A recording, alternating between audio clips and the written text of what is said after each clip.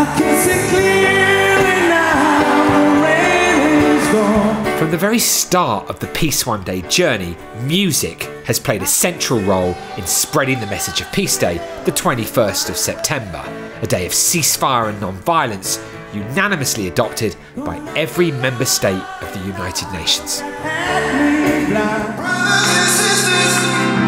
It's one of the many ways in which we inform people about the day. And I hope tonight has inspired you to become involved in the process yourselves.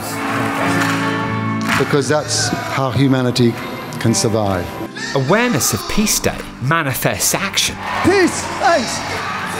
What is an incredible idea and a great cause. And action saves lives. Peace Day is working in many, many ways, but most importantly, it is saving lives.